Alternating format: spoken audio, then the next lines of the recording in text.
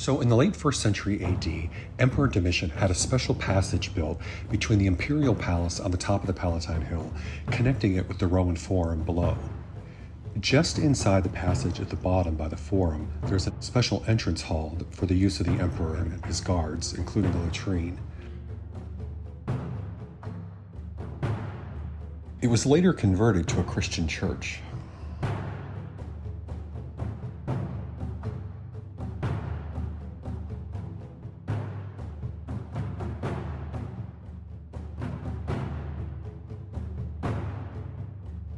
This passage is 2,000 years old, but was only discovered around 1900, and after restoration opened to the public in 2015.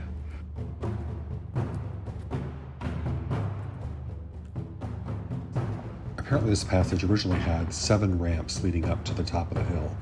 4 of them survive today. Old Roman coins show Domitian riding his horse.